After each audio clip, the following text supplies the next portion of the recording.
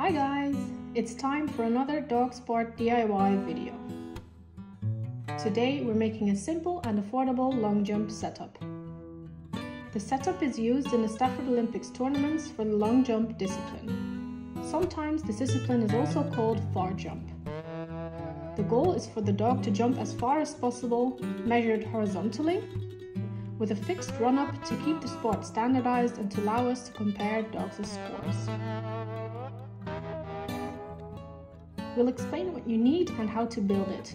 And a training video for this discipline will follow in the future, so you can figure out how to get started practicing with your dogs at home. Alright, let's get started. The base of the setup is made with film-faced plywood, a type of wood that is weatherproof on the surface. I had two panels of 125 by 60 centimeters cut in half lengthwise and worked with those 30 centimeter wide panels at home. I drew out a line along the middle of each sheet and marked it at 5 centimeter increments. I then made an indent at each marking so the drill would stay in place when I started drilling in the panels later. I then wrote down the number corresponding with each marked spot on both sides of the line so we can see how far a dog jumped on each side of the frame. I then drilled out 16mm holes, 5 centimeters apart, on all 3 sheets. I first drilled all holes halfway until the middle of the drill poked through, and then turned the sheet around and drilled the other way. Doing this, the resin film on the exterior doesn't split. Since we need half circles cut out of the top of each side of the long jump frame, I first drilled holes out of the 30 centimeter wide panels before cutting them to the desired height of 15 centimeters. That is much easier than starting off with the desired height and then cutting out half circles from the edge.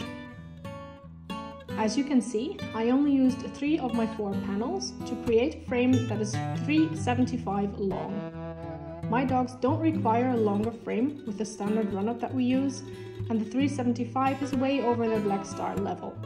I do still have that 4th panel, so I can turn this into a 5-meter frame if I wanted to. Before putting our frame to use, it's important to protect those edges. I'm using a lead-free primer for the base because it's bright orange and I love the color. It's designed to make wood weatherproof, or so I was told at the store. The top edge wasn't easy to paint and keep neat with a colored paint, so I decided on a clear stain for garden furniture. Though we could make some wooden blocks to put the frame in place, I decided on using 3 stainless steel tent pegs per panel, 2 on one side, 1 on the other, which makes for a total of 18 tent pegs for this set of 6 panels. To form the actual obstacle for the dogs to jump over, we use 2-meter-long PVC pipes for cables. These are lightweight, flexible, and very affordable. We have a big bunch of these, and around 50 or 60 should be plenty. Alright, I hope this video was useful. If you do try to make it, send us a video or a picture so we can see how it turned out.